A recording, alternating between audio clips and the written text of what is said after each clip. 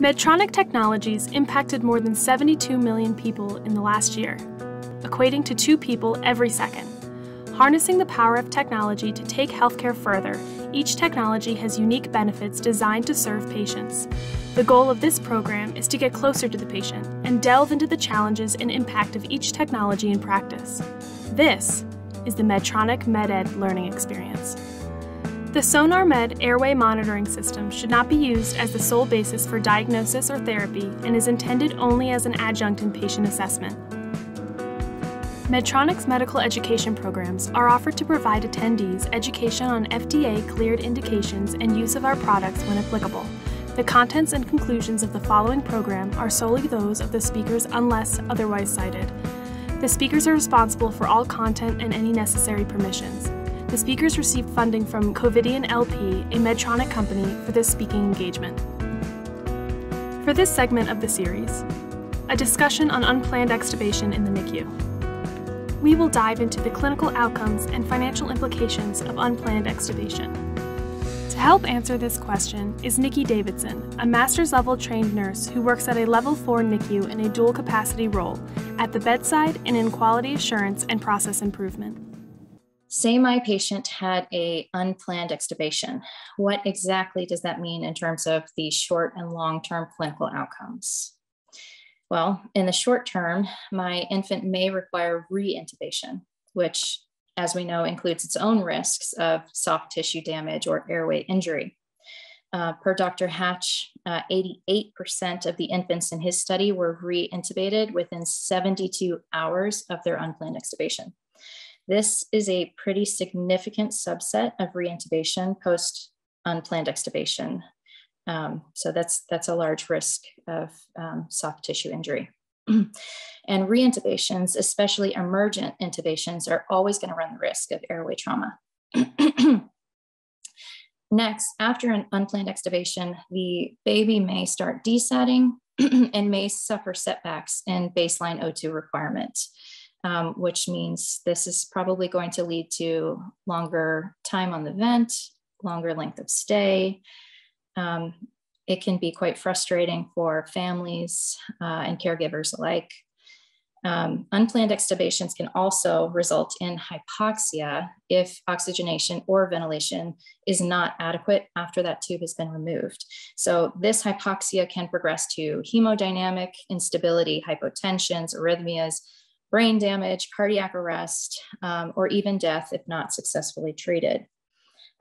We have to remember that time is brain. So for every moment a critical airway is dislodged, the brain could be losing access to critical oxygenation. You can see from the side effects just listed why reports consistently show that patients who require reintubation after unplanned extubation drive so many clinical and financial outcomes. Now, let's take a moment to review the perspective of the parents. The NICU is an inherently stressful place for parents. Not all NICU admissions are expected, and for most family partners, the unit is already intimidating. There are unfamiliar pieces of equipment, new lights and sounds to be accustomed to, new medical jargon to learn, and on top of that, you have to worry over the health and welfare of your newest family member. Now imagine all the emotions that can accompany an unplanned extubation. There may be stress or guilt surrounding the unplanned extubation, especially if it occurs during family-centered care. There may be the additional trauma of being at the bedside when the team is troubleshooting the airway. There's frustration at setbacks in baseline oxygen requirements and increased length of stay and time on the vent. And that directly translates into financial stressors in terms of additional length of stay, as well as stress over work flexibility and visitation. In summary, these family units have a baseline stress level, which can really be compounded with the additional stressor of an unplanned extubation. All right, let's look at long-term. In the long term, unplanned extubations have been associated with bronchospasm, aspiration pneumonia, hypotensions, arrhythmias, cardiorespiratory arrest, and even death. These are serious outcomes, but what's worse is that these infants are at a higher risk of having this happen again. We know that repeat unplanned extubations are associated with BPD, bronchopulmonary dysplasias, trachs, and subglottic stenosis. Furthermore, infants who need to be reintubated, which according to Dr. Hatch's study is 88% within 72 hours, especially those intubations performed in emergent situations, can be associated with laryngeal or tracheal injury or scarring, pulmonary injury from excessive ventilation, or IVH. According to Dr. Hatch's 2020 study, unplanned extubations were associated with an additional week on the vent, 10 more days in the unit, and a whopping $50,000 more in increased total hospital costs.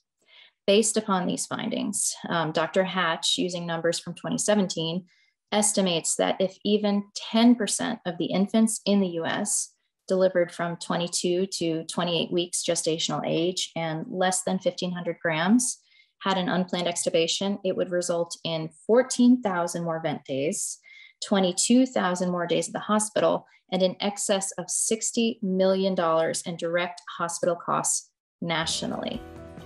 That is not good. Please tune in next week for a new segment from this series, wherever you find your podcasts. This is the Medtronic MedEd Learning Experience. Thank you for listening.